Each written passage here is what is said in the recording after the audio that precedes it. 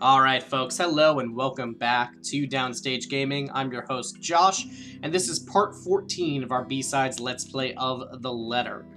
Now you'll have to excuse me if you're here as these videos were coming up. I've been gone for a little while, about 5 days, due to illness, unfortunately.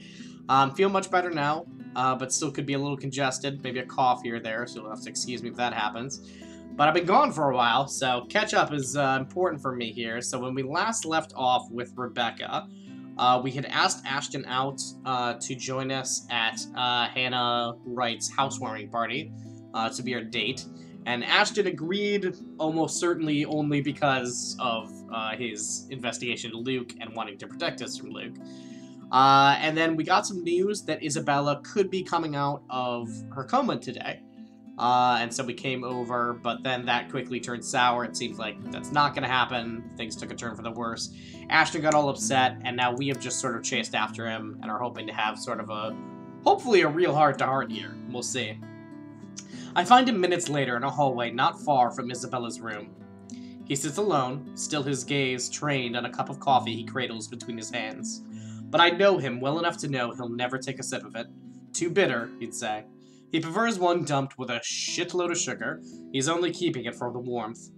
Occasionally, he'll sway the cup, lightly, only to send the dark liquid swirling close to the edge. Like disturbing its still surface will show him all the answers he needs, all the miracles he's hoping for. If it provides him any, he makes no mention of it when I take the empty space next to him. He doesn't bother moving either, or returning my greeting, with a slight nod, like he always would. Under the corridor's harsh lights, he appears older like this. There's a deeper set to his eyes, a hollowness not present before, and it's most certainly not due to exhaustion anymore. Seeing it so openly displayed in such a manner, however, unease trickles into me. A small fear my own efforts, any words I can come up with, won't be enough. That only the cruel possibility I've seen back there will be all there is left to say. Nevertheless, it's still worth a try. That coffee is going to get cold soon, if you don't drink it. A waste of money, if you ask me. I mean, wait, did he pay for the coffee here? I would kind of assume a hospital would just give you a cup for free. For a fleeting second, he takes his eyes off it, glancing at me from the corners of his eyes. It doesn't last too long, but in that short exchange, it feels as if he's searching my face for something. And when it finds nothing of it in me, he merely lets out a breath and holds the cup out to me. You can have it if it bothers you. No thanks. I already drank a cup this morning. Besides, their coffee here tastes like shite. I've had enough of it these past few days to last me a lifetime. Well, geez, why don't you just say something to him then? I think they're using the same brand, you know? The one Isabella likes so much. You're handling this very well so far, Rebecca. Great job. I've not meant to bring her up, but she's woven herself into our lives so much that even talk as simple as this has something to remind us of her. Now, it's pitching back towards unsafe territory, right into topics I'm hoping to avoid. We're both bad at this, aren't we? You noticed that just now? Afterwards, Ashton immediately falls silent again, the good humor in him gone. I follow soon after, unable to string the proper words to keep this going, and an uncomfortable air sets. No surprise right there, all this time we've been skirting around the issue, the hard truths we're forced to deal with. It's a way of coping, contradicting the kind of people we both are. No wonder we'll fall apart at some point. And if what happened today suggests anything, it'll be easier for us if we steel ourselves as early as now. Even if a tiny part of me still wishes to believe, there's simply too much working against her now. But is saying such a thing appropriate? Given the situation? With him like this, I'm afraid doing so will bring more harm, good intentions aside. Sometimes I resent myself for getting caught between making such calls.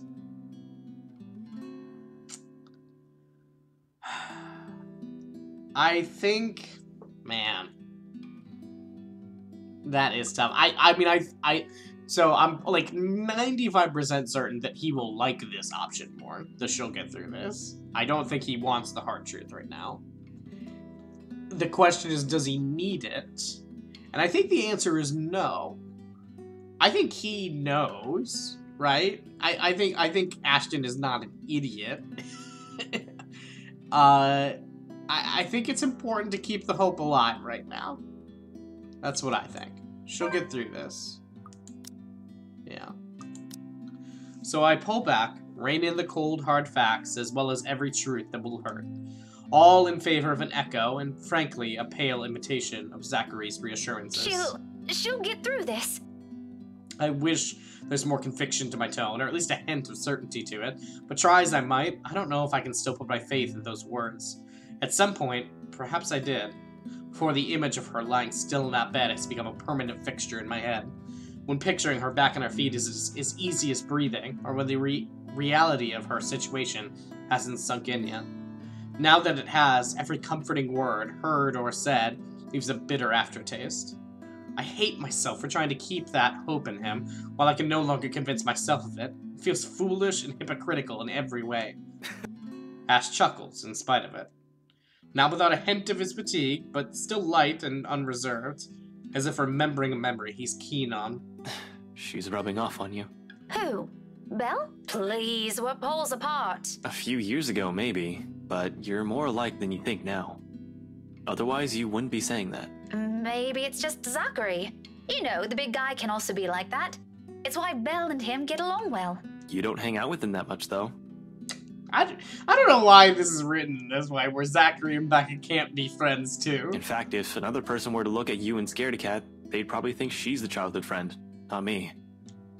That gives me pause. More than anyone, he's the person who I'll always have a place for. He should know that.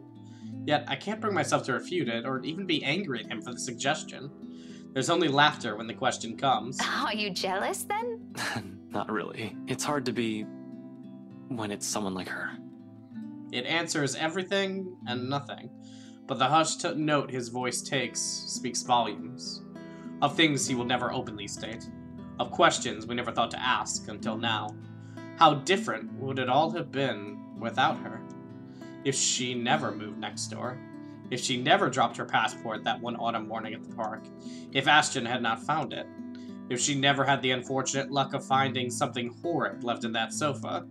Endless possibilities, but at the heart of it are two things I will hold true. One, these are what-ifs I no longer want to know the answers to, and neither does Ashton. I should probably tone down on the teasing after this. Probably? I might still do it, maybe once or twice a month. She makes the weirdest faces when she's annoyed. I mean, it's a part of the relationship, you know? As long as she's okay with it, which she seems mostly. It's priceless. But I'm sure she'd appreciate that. You were pretty merciless. Yeah, I owe her an apology. For a lot of things. I think I will. Apologize. I mean, when she gets better. We both lapsed into silence after, sitting side by side, simply enjoying each other's company, like how we often did as children. Let's see. Nice cup of joe. Okay, and this is the day. This is the day of the house party later tonight. This is the day Marianne gets captured. Okay. But it is in this moment the second truth resonates. Things have changed. Sometime between meeting new people and letting them stay, something has shifted. Although he may never regard me with the same longing he has for her, this man, this dense, clueless man, offered constancy my own family couldn't afford to give. No matter the depth of the anger and hurt I've harbored that night, I doubt this man will ever lose his place in my life, and I in his. And even with the hollow ache his next words bring. I just wish I could have said it to her a long time ago. Before any of this happened, I do care about her, despite everything. Only a hum of agreement makes its way to my throat. An acceptance. I know. No further words are exchanged after that, and perhaps it is for the better. We have some place we need to be at tonight, and it won't do good to brood on those things. The quiet stretches on further until Zachary shows up in search of us. By this time, the seconds and minutes have already blurred together in my mind. It must not have been that long, though from his expression, dark circles under his eyes, red rimming its edges, it's as if he has spent another night on the vigil. Ashton tenses the second he catches sight of it, a multitude of expression flashing across his face. Confusion, apprehension, dread, all in under a minute, till it settles back to his usual impassive mask. If given the chance, he'd probably run back there to see for himself, but Zachary raises a stalling hand before he can think of it. The nervous line in his mouth gradually melts into a smile, or one resembling it, Lately, seeing a genuine one on any of us seems almost like a luxury. Nevertheless, Ashton lets it ease him. There's nothing else, after all. She's stable now, but they've placed her back in a coma. She'll be under observation for the rest of the day, so no visitors for now. I am curious to see what kind of ending Isabella gets in this playthrough. Still not the best news we've heard in a while. I don't think it's what Ashton's hoping to hear either. We're back to square one, back to another waiting game with no clear end in sight. Of course, none of us mentions it, even if the meaning's all too clear in our heads. There is still, however, relief in this, something we carry when the three of us leave the hospital for now. If that alone will be enough remains to be seen. At least tonight, I'll have something to help take my mind off things. Hopefully, where this all started would provide the answers I'm looking for. That'll be one less thing for me to worry about, if so. Party time! Tone shift. Except the whole thing's off to a bad start, and all of a sudden, whatever Isabella claimed dwelling in this mansion becomes the least of my concerns. Severely underdressed is a total Okay, I think we've... Nope. Nope, different. Okay. Cars worth more than my own apartment, child and home combined, line the mansion's front yard. Men and women decked out in their best, also flock near the entrance. Most are eager for the festivities to start, while some are simply idling about, enjoying the warm afternoon sun before it sets.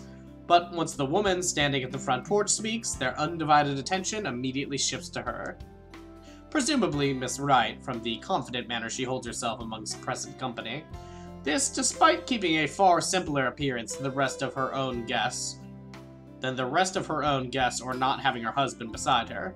A trait worthy of utmost admiration at best. At worst, she's the envy of every woman, the subject of every gossip in Luxthorn. Welcome everyone. And Mom said we could have been good friends. We've definitely seen. Okay, alright, again, this is this. I can't even picture myself mingling with the kind of guest she has. Though I admit she does seem familiar now that I've seen her this close. Memories of sitting in a vanity not mine, being dressed in clothes too fancy for my tastes. They flit briefly in my mind until her cheerful tone rises above the buzz of her enraptured audience again. Please, make yourselves at home. I wish I could share her enthusiasm, really. But being surrounded by all this extravagance, for the lack of a better term, immediately makes me dread how the rest of the night might go. Also, knowing there might be some truth as to what lies inside this place helps drive the unease further by a notch. Ashton, on the other hand... Be careful with Shirley, alright? For someone who abhors gatherings like this, he already seems right at home, standing with an air too lackadaisical as he watches the valet drive off his bloody car. Can't you at least act with a bit more shame? Becca, if I find a single scratch on Shirley, there will be hell to pay. Those guys know what they're doing. They're handling cars worth more than your precious Shirley. My disdain... Yeah, but do they love it, Becca?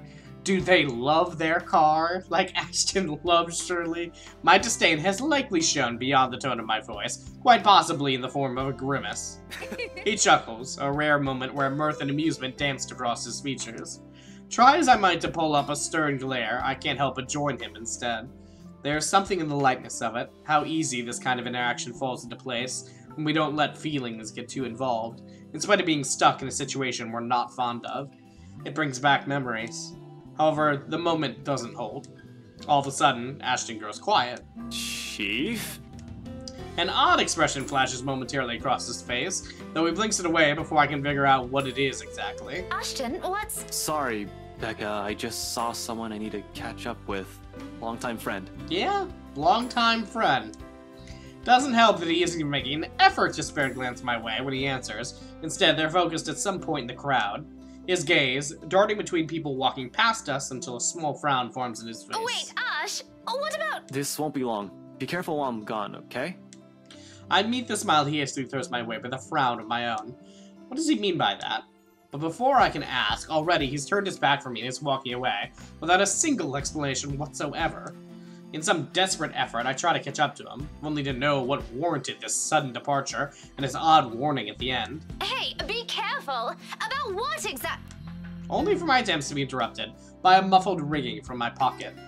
Mom's cheerful voice greets me as soon as I answer. Okay, now? Yes, okay. But when the call ends, I get to look up. Ashton's already heading inside. With a sigh, and admittedly a little disappointment, I tuck my mobile back into my pocket and follow after him. So much for a date. Even with familiar company, this is somehow shaping up to be a terrible evening. Yeah, I don't think there's any version of this night that goes quite well. If I didn't know any better, I say he only agreed to come with me for another reason. I think you may be right. I swear, the next person who asks, I'm dancing the night away with. Ashton can go fuck himself. Alright, but his reason's clear to me now. Still, the heat of a blush creeps up my cheeks, and I'm now ready, despite wanting it to happen so badly myself. Alright, so, well, he's not entirely clueless about it, I know. He won't be harboring affections for someone else if he is. Only those that aren't of his own escapes him. What was it again? Aaron? I haven't even sorted these things out for myself. This is a nice party, Miss Wright. No wonder I lost him to someone else, long before my own feelings are known. And then... Okay, Luke Wright shows up, we have the Rochelle incident. The commotion doesn't go further, despite the drunk woman appearing like she has plenty more venom to spill.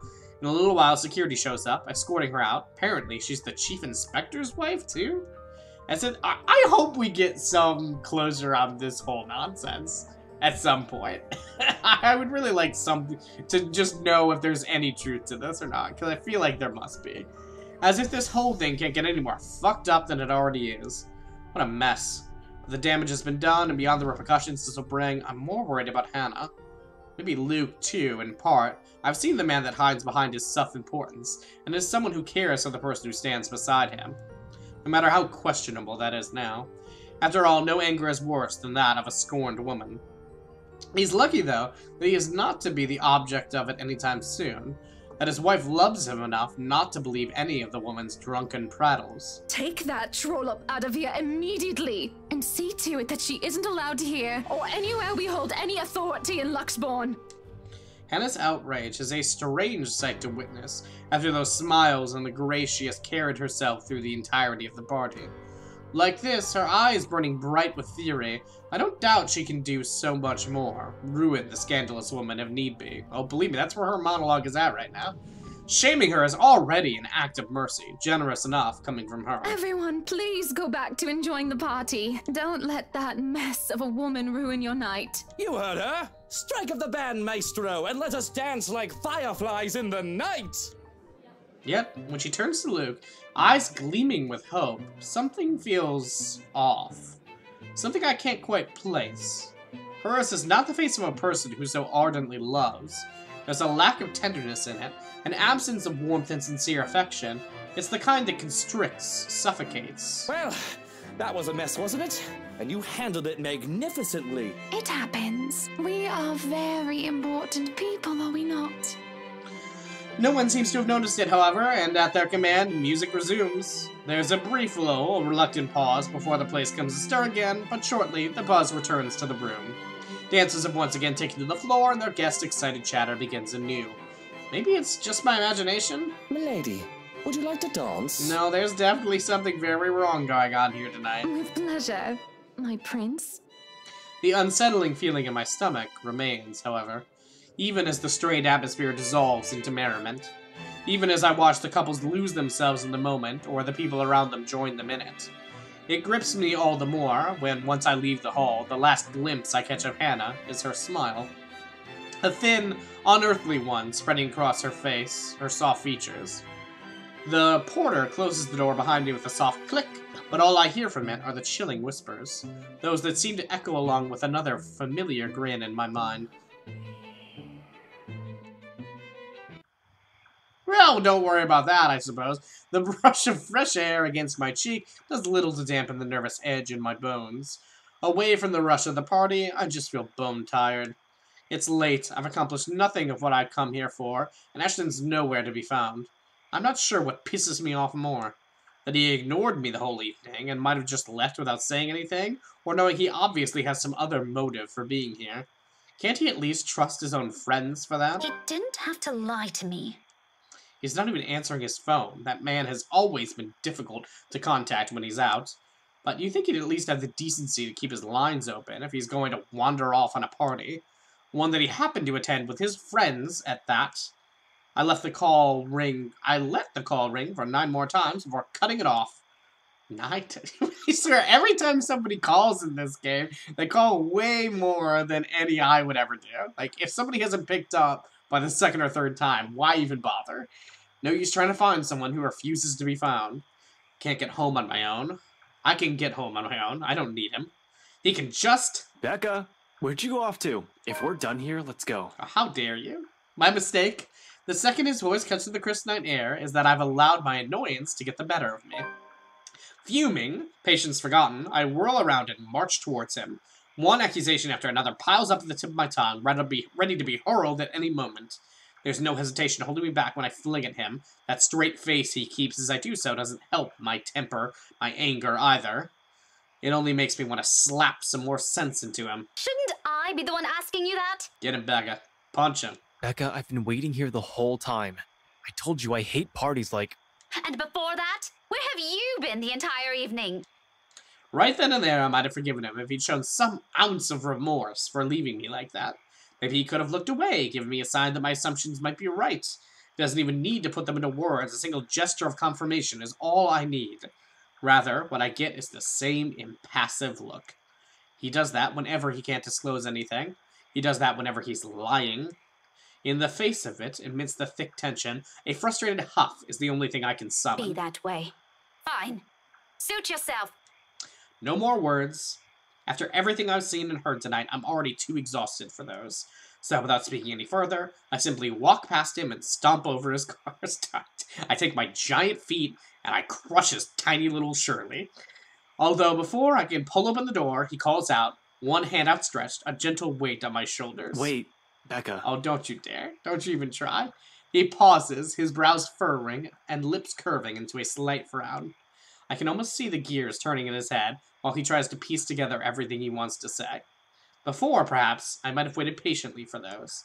He's not a man fond of using words to express himself. More often than not, any gesture of honesty will only come out blunt and coarse when forced. But today, for one reason or another, I simply can't summon that forbearance. Ashton, if you're just going to waste my time again... Becca, listen. I don't know how else... That much is obvious. Why don't you just take the whole bloody night? Go on. I can wait until next year.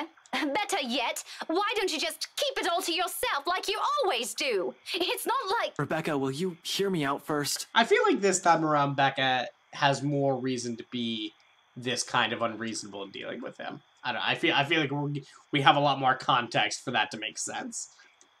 The silence I can offer him, but whether I'll believe what he's about to say is still up for debate. A very long debate. I honestly don't know how else to put this. I'm aware your parents have some kind of history with Hana Wright, and somehow you're friends with her. You have some sort of relations. But you should stay away from these people for now. Especially the husband. Oh, don't worry. Our relationship with Luke Wright is doing very poor this time around. Who? Luke? His expression deepens into a scowl at my mention of the name, but whatever opinion he has, he doesn't immediately voice. Still, something about it has greatly displeased him. I think we've seen this? Yeah, because we did this one before, I think. I think we said, what does he have to do with this? What's Luke got to do with it? Alright, we got a long bit to go here. Okay. Yes. Oh, no, we did care to explain your reasons. Okay, so maybe he liked that then. Okay. What does he have to do with this? Oh, what does he have to do with this? Yeah, figured he wouldn't like that. I thought we picked the other one last time. Well, whatever. It's not a question without merit. Though the man can be quite abrasive, sometimes downright nasty with his words, you can't simply accuse anyone by virtue of that alone. And it is an accusation, no matter how much Ashton's phrasing downplays their meaning. What right does he have to tell me who I should associate myself with, without even bothering to tell me his reasons at that? Plenty. Oh, I'm sorry, Ashton. I'm allergic to your bullshit. Just trust me on this, Becca. Don't you Becca me. That doesn't answer my question at all, Ash. You haven't answered any of my questions, in fact. What's really going on here? I want to hear it from him.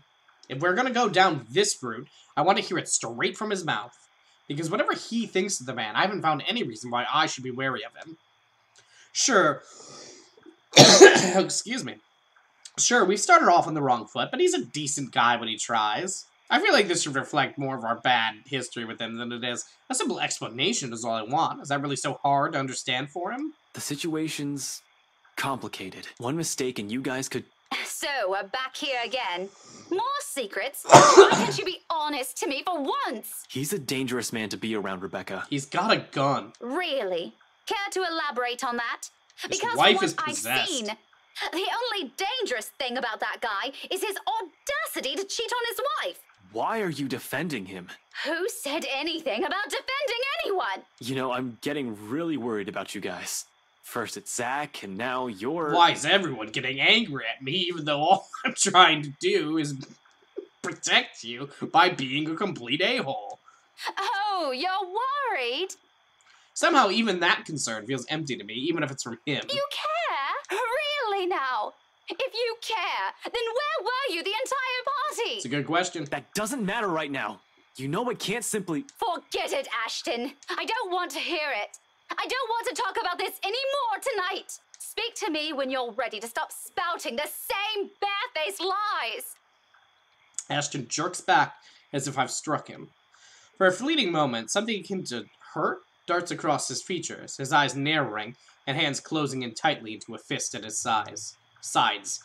It does little to lull my ill humor, because in the next second, his answer sounds nothing of the apologetic tone I'm expecting from him. Fine. A little regret would have been nice. Fine. My anger, I don't even notice when I've climbed inside his car.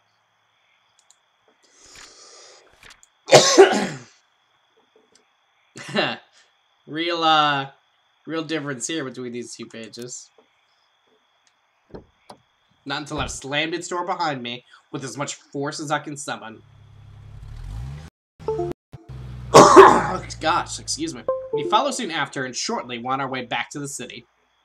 Yet even with city's bright lights welcoming us and the dense, somber air from the mansion still lingers. Alright, and that's gonna have to do it for now. We will have to see the aftermath of our little fight with Ashton here next time. Until then, this has been Downstage Gaming. I've been your host, Josh, and I will catch you all next time.